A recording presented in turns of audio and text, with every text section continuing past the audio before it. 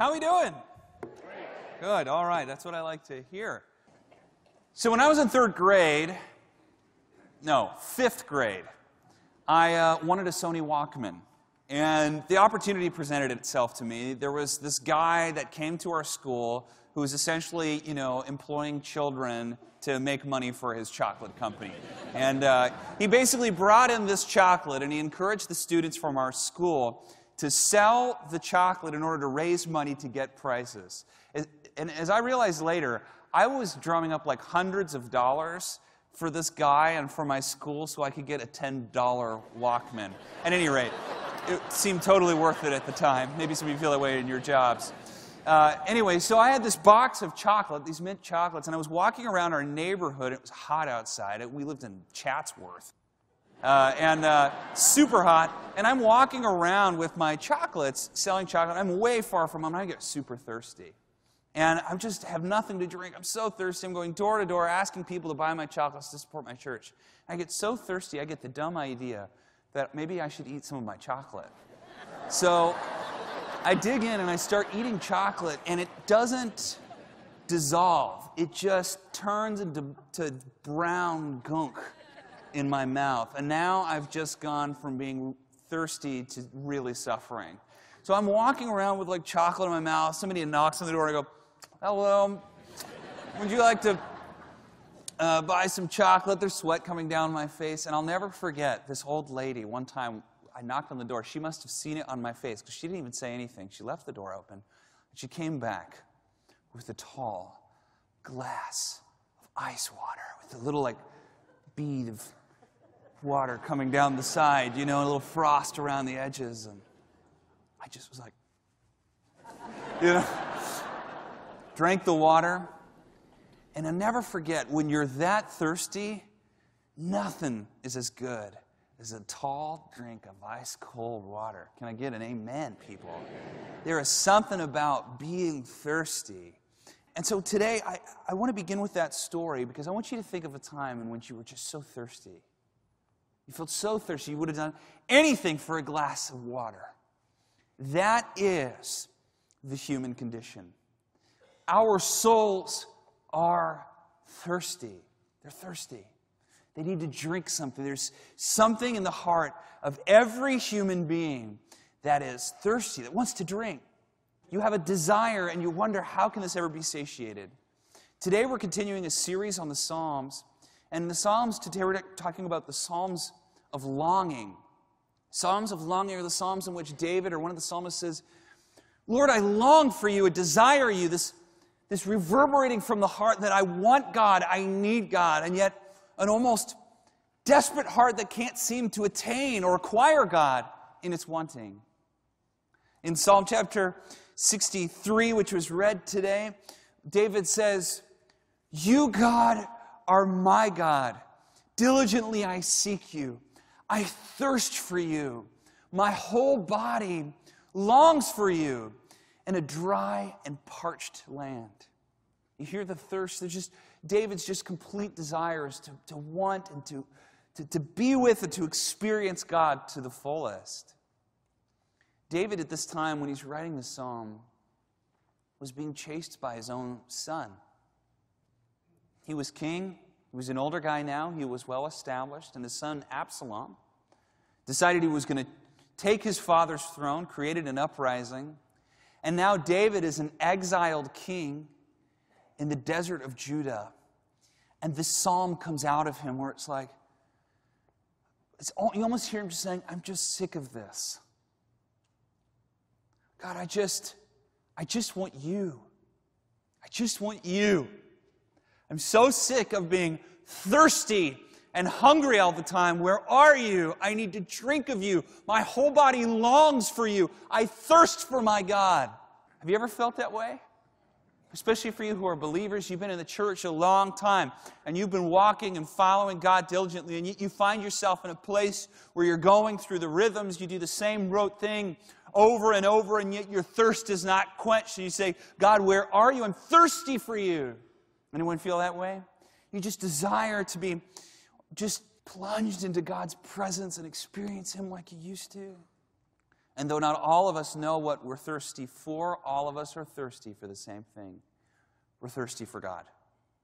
It's like every human heart is a vacuum. Think of a vacuum cleaner. Like, think of the ones like when you go to the gas station with just that big nozzle and it's just, like this is what very often the unsettled, hurried, desperate heart is like. It becomes like a vacuum cleaner. That no matter where you go, there is this giant sucking sound as you desire to draw just about anything into your life that will appease this thirst that you carry with you.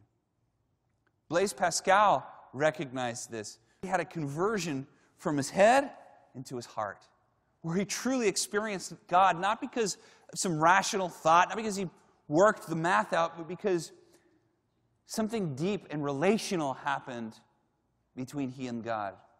He went from learning about God to experiencing God. And man, let me tell you, there's a big difference. There's a big difference. And Pascal was famous for saying, all of us have within our hearts a hole that is in the shape of God. That only God fits in that hole, like an incomplete puzzle piece. The most beautiful part of the piece in the middle is missing, and God is that piece. Friends, some of you are searching, you're longing, and you don't know what you're looking for.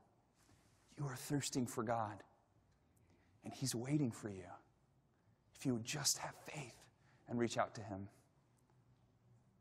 St. Augustine, who was one of Pascal's biggest influencers, St. Augustine was from Africa, and he also had this experience where he came to faith in the 5th century through his head, but not in his heart, and eventually had this incredible experience with God, where he realized that something deeper had to happen. It couldn't just be in his head. He had to have a complete experience of God's love, life, and presence. And then he said these famous words, "Our hearts are restless till they rest in Him." Our hearts are restless till they rest in Him. Our hearts are thirsty till they drink of Him. Our hearts are hungry till they eat of Him. You will never stop searching until you find God. He is the final destination. And you look into other things for life. You look into other things to be satiated. You look into other things for peace. You will not find them until you find God. And when you find God and experience Him to the fullest, your whole life will be transformed. But you can't just learn about God. You have to experience Him. You can't just read about Him. You have to be with Him. You have to be baptized in His Spirit. And until that happens, you will remain hungry, and you will remain thirsty, and you will remain restless. But God offers us true peace, true life. Too often, when we have this feeling of hunger and thirst in our life, we turn to other things, usually good things, and they become idols. And so we turn to things like even friendships become a way that we try and fill that void. And entertainment becomes a way that we fill that void. And shopping becomes a way we fill that void. Work becomes a way we fill that void. Very often it becomes substance. It becomes sex. It becomes other things that we think, if I get enough of this, we think someday if I get this thing, well then it'll be filled. It won't be. Not until you find, and not just find, but experience God to the fullest. Psalm 27, then, we ask the question, well, what do I do? I find myself thirsty. I find myself wanting to turn to these things. What do I do? Psalm 27 gives us the answer. It finishes with this word, wait for the Lord, take heart. Wait for the Lord, take heart. The first thing that we have to understand is when you are on the life raft, don't drink the salt water. Wait. Wait for fresh water. It's coming. Very often, the process of waiting to experience God is the very thing that helps us grow as individuals. Living in the midst of the hunger and in the midst of the thirst very often is the thing that causes us to grow, to become the kind of people that can be world changers. Winter is an important part of the life of any plant. We don't like winter in America, do we? We want We want summer and fall all the time. We want to be harvesting. We even do that to our food, and it's a sign of our spiritual place where we decide to use anything we can to make food big, plump, and, harvest all the time. For us, if you want to be healthy, winter is an important part of the life of every plant. It's that famous axiom that things don't grow on the mountaintop, right? They only grow in the valley. Very, very often, the times when we're the most thirsty for God is the time when God is changing us and working in us in some of the best ways. We oftentimes don't see it when we're there, but when we look back, we recognize God was doing a work in my life. Friends, if that's where you are, don't drink the salt water. Be patient. I am convinced that impatience is the greatest enemy to happiness in the modern world today.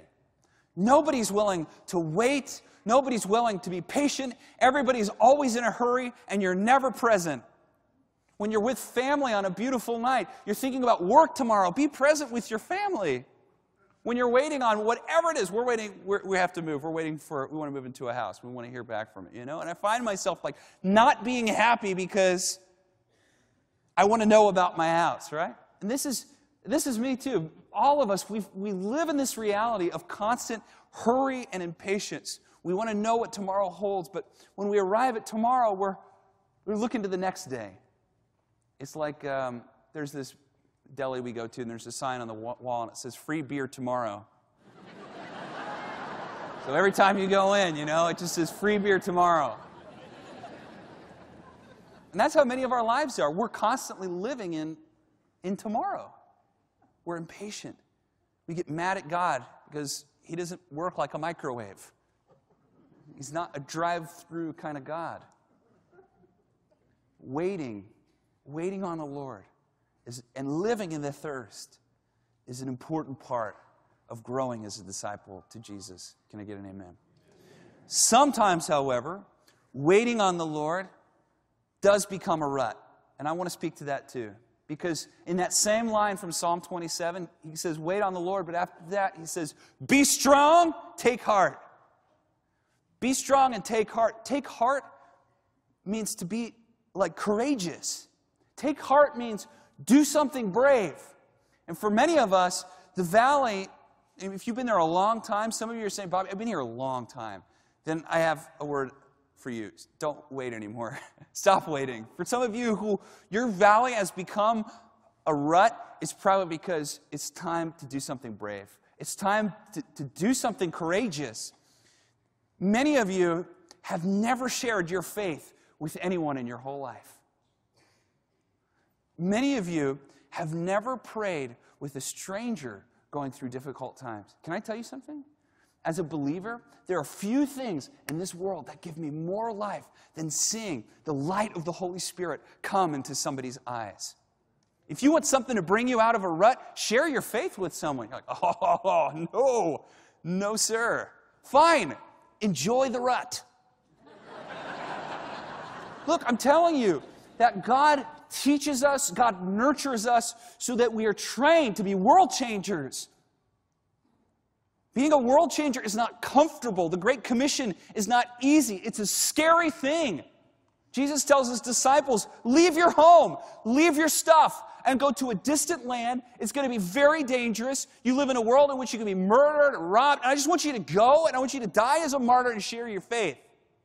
If the first thing you're thinking about when it comes to sharing your faith or praying with a stranger or something like that, if you think to yourself, that would be socially awkward, you're the perfect person to do it because you understand social norms. You'll do it the right way. In fact, the guy that probably doesn't need to do it is like, heck yeah, I'm going out there and pray for everybody. I'm going to witness to everyone. That's the guy that you're like, just, you know what? Go on retreat and just chill out for a while. It's the person who's like, that's really scary. I don't know what I would say. That would be weird. You're going to be the right person because you understand social norms. But it still takes courage. But you'll do it the right way. I know because ever since I sent out the invitation, next time somebody says they're doing okay, you ask them what's wrong. They tell you what's wrong. You say, can I pray for you? I've had 4 of you Tell me that you actually did it. I'm proud of you. Good job. And all of them were awesome stories. And all 4 of those people, it was really hard to say, can I pray for you? Like, it was really hard to say that, right? But friends, if you are in a rut, if you have been in an eternal winter, it's time to do something brave for God. And I don't mean like, jump off a cliff or something. That's brave for you. I mean, share your faith with someone. I mean, offer to pray with someone who's suffering. I mean, to give a gift to a neighbor or someone who is in need that's a scary amount. I mean, doing something that is a big risk, and it's not for you, it's for God. I remember when I was in high school, and I decided, after leading the first person ever to faith, that it was like an addiction, like telling people about Jesus. It brought me so much life. The thing that was amazing about it was, I first started with the sort of like, somewhat popular kids in the school, and the nice kids, and they just were not interested in my religion. But when I talked to a heroin addict at her school who was in the occult, she loved what I was talking about. And then I realized God's called me to witness to the bad kids. And I remember like one of the first guys that was really following me was the drug dealer in our school. And he didn't quit dealing drugs when he started following me. He was following me around and talked to me about the Bible, and he's like, hang on one second, I gotta make a deal, I'll be right back. And he'd come back, and I just kind of lived in that, But I found that when I went to college and I stopped being around the bad kids and I stopped witnessing and sharing my faith, that I entered into a winter in my life. Very often, the only way you're going to get out of your rut is if you act in faith and do something brave for God. Do something brave for God today. Do it right now. Do something brave for the Lord, and you will drink of his water again. God honors those who take faith and trust in him and not in themselves. He blesses them with his Spirit. He blesses them with favor and with his power because they're doing his work. Do something brave for the Lord today. Am I right? Doing something brave for God. Doing something brave for God brings life to us. So some of you, especially if you're in ministry, you need to stop and wait. You know who you are. Some of us, we need to wait. We need to live in the thirst. But if you've been thirsty for a long time, it's time to activate the Holy Spirit that lives inside of you. Would you bow your heads with me? I want to invite everyone who's in this church today and everyone watching on television, if you want to know the Lord, to pray this prayer with me. And even if you're already a believer, pray this prayer with me. Father in heaven, I am thirsty for you. Forgive me of my sins. Make me your student. Give me your Holy Spirit. And teach me what it means to live your life. In Jesus' name, amen.